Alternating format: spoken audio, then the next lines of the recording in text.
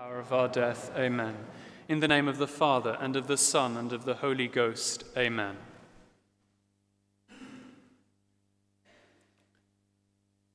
Why midnight?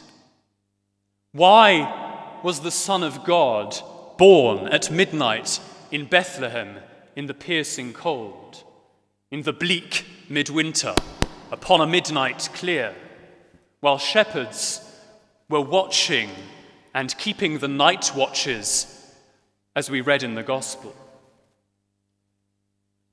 Nothing good happens after midnight.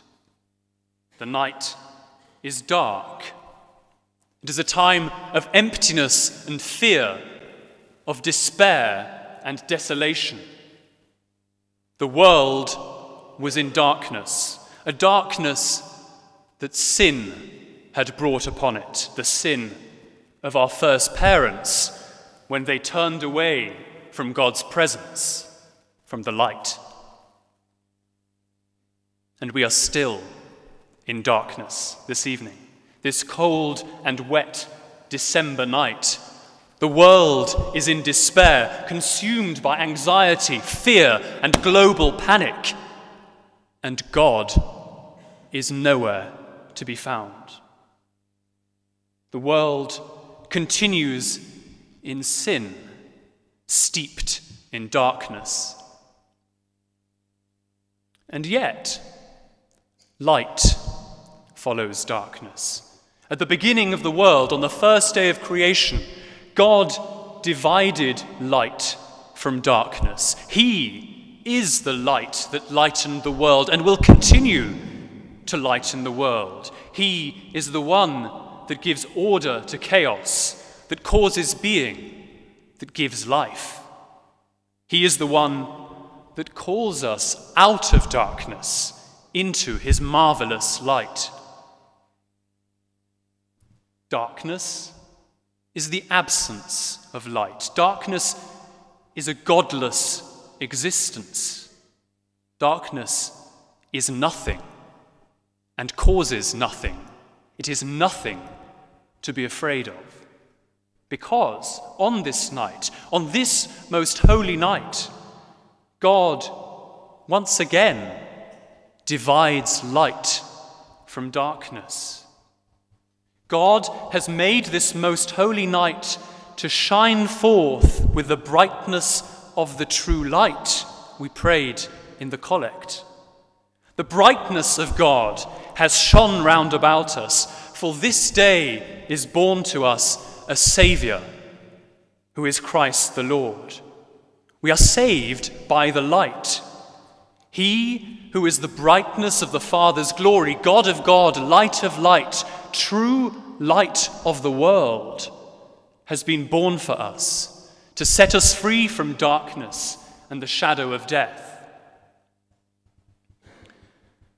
Just as the rays of the sun light up the morning sky, so the light and splendor of God the Father, the second person of the Blessed Trinity, is revealed to us as an infant babe at Bethlehem. The absence of light has been replaced by the presence of light, by Emmanuel, God's presence, God with us. And we, my brothers and sisters, are born into that light, the light of faith. In baptism, we have received the gift of faith. We have become children of the light. In this sacrament, God, once again, divides light from darkness. We become a new creation, reborn as children of God, cleansed and transformed in the light of Christ. We are, as Christians, called not only to believe in the light, but also to walk in the light. But sometimes we walk away from the light. We love to choose and see our paths. We get distracted by the flashing neon lights of the world, the artificial lights that draw us away from our real destination, from our true happiness. We love the garish day, and like Lucifer, the light-bearer who fell from grace, pride rules our will, and we fall into sin.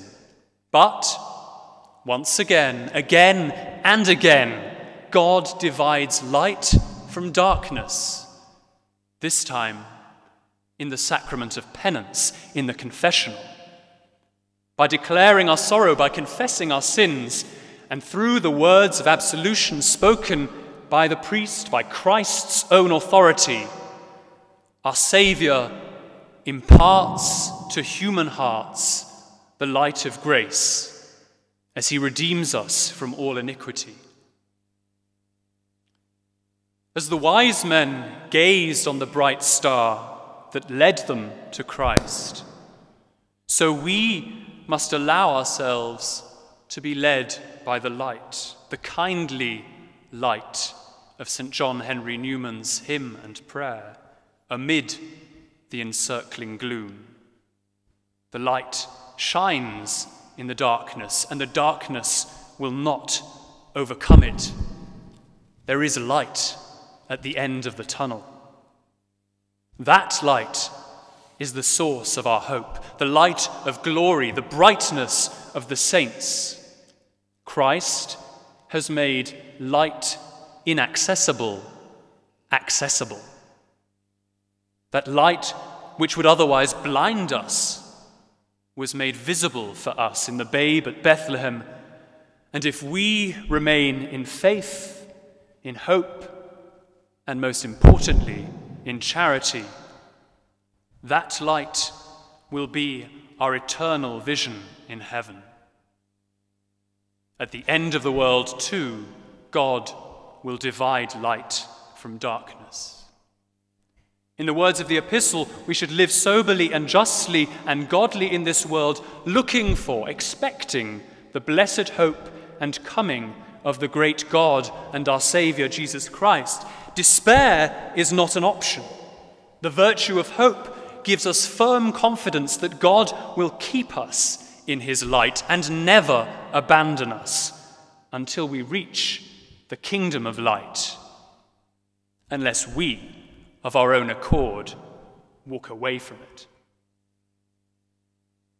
There may be plenty of reasons for despair: a pandemic of sin, a moral darkness that covers the earth. But tonight, at this midnight hour, we Christians are filled with light and hope.